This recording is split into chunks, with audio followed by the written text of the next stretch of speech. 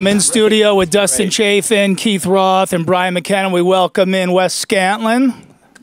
And there it is. Hey. What's up, Wes? Great song. Hey, Wes, thanks for joining us, man. I appreciate it.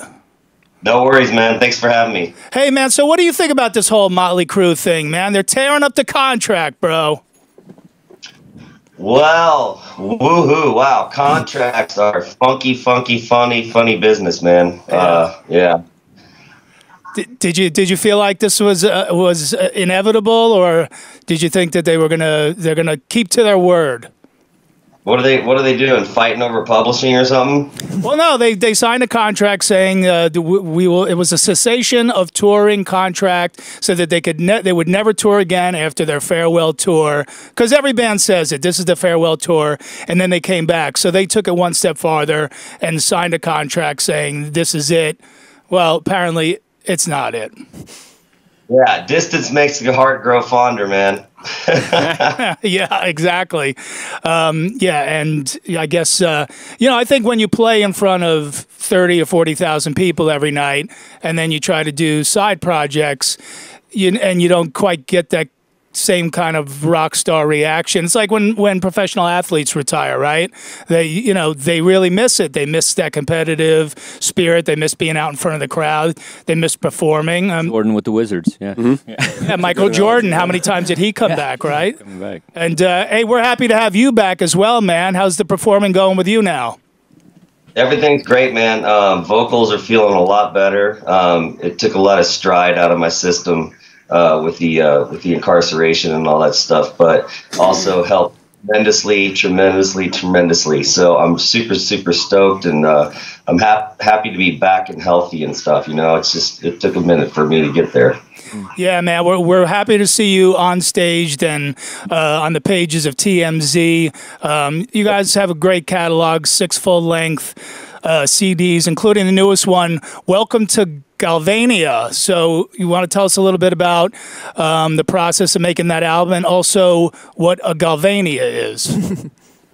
Okay, so yeah, it was just I don't know. There was a rough couple of moments in there, so had to clear the slate, change playgrounds, playmates, and get with people that I truly loved, my family and stuff, and I just keep God first place. And Galvania, Welcome to Galvania, the title of the record for Puddle of Mudd, is it's just a skin response. It's an energy response in your body.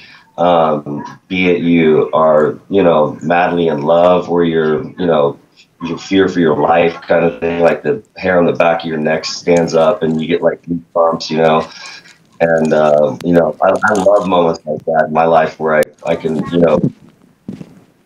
some energy, some positive energy from music or different situations in life. You know what I'm saying? Yeah. Just so I've listened to the album a bunch of times. It's pretty much for any rock fan. I think it's what they would expect from you. Very very focused album. Definitely Puddle of Mudd fans, I'm sure, are very happy. But did you funnel a lot of that turmoil into writing and recording this album? Yeah, there was plenty of blood, sweat, and tears, man, and I'm really proud of everybody that was a part of the record, and I couldn't be happier about it. And it won't be 8, 9, 10 years for the next one to come out. You know what I'm saying? Sorry about my cuckoo clock back here, man. No, don't worry. I'm sitting here with 2 comedians and a radio DJ. I got enough cuckoos in here, man. Now's a really good time for you, bro, because we were talking about it before you came on, man. There really is a great rock revival happening right now between all the reunions and just, I think, how, rock is being received critically now. So, from a musician's point of view, from a guy who's been in the business a long time, are you seeing the same thing that we are, just as fans?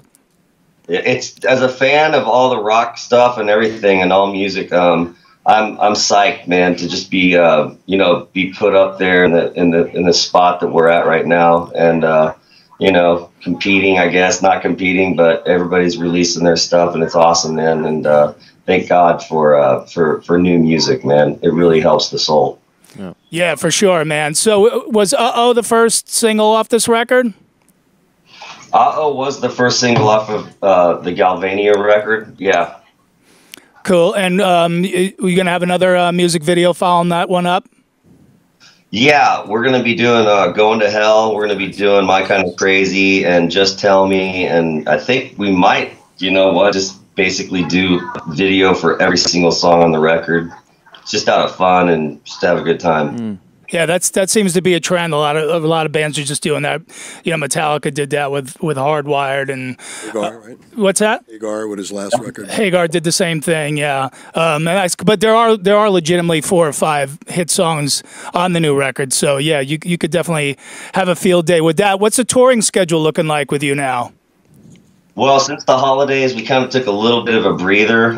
We were on tour for probably 2 years straight, and everybody needed a minimal break. So we're just basically soaking up the sun, and I can't put the guitar down as usual. I've just been sitting writing, just I can't stop writing, man. I just love music.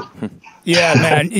Yeah, that's why I asked you about, funneling that turmoil and everything into the record, man. It's good to have a place to put all that stuff, in a creative way. Yeah. You know what? Hell hath no fury, a woman scorned, but they definitely are great muses. Yeah, there's a few muses on this album for sure, man. And I love the title, Welcome to Galvania, but it probably could have easily been called All Eyes Are on Wes, considering all the things you've been through. How has it been for you sort of trying to, put your troubles behind you and remain clean and healthy when sort of everybody's got, they're looking over your shoulder, kind of waiting to see if you're going to fall back down again? Sharks with lasers. Sharks with lasers. It's all right, man. It's always checkpoint Charlie for me, and I'm used to it, but I'm healthy, and just rebuilding. There was a lot of craziness happening. I probably should have never got married. Anybody that's married, I don't dog marriage, but for someone like me, I should have just listened to my own rule. God bless my ex. Yeah, all right. So are you now, like when a lot of guys, get sober, they get into the caffeine. They become caffeine fiends. Or yeah, one of them sitting right here on the set with us. 12 years, take it. Got the coffee. We got any Puddle of Mudd or Wes Scantlin coffee coming down the pike? No, none of that. Hold on, we can do that. Yeah, for sure. There was a band that opened up for us about 2 years ago, and they had coffee. And they sold more coffee than they did, shirts. It's an addiction. So obviously, somebody or whatever, everybody's going to want to try a little bit of their coffee. But I had some of it. It was great. And if I can sell coffee, hey, man, screw it. I'll do it. Yeah, I was out on the road with Zakk Wylde over the summer, and I couldn't decide who was crazier, drunk Zakk or caffeinated Zakk, because he literally had 6 coffee pots going on the tour bus the whole time. So we'll look out. Hopefully we'll see some Puddle of Mudd caffeine coming our way, and it's got the appropriate name, Mud, perfect, yeah. for coffee. So I think that would be yeah. a big seller. But besides all that stuff, man, you've had a bunch of hit songs over the years, huge selling albums. From this album on, what kind of goals are you setting for yourself, Wes? Keep God first place. Say your prayers in the morning, say your prayers at night, and stay low, fly low, and keep everything cool and calm. And just keep writing music and recording it. And if it's a turd, it could be polished, but sometimes they're not able to be polished. So, move on to the neck turd. All right, okay. The first time the word neck turd has ever been used on this show. Guaranteed. Maybe ever. Yeah, all right, we'll figure out who's going to use that on the road.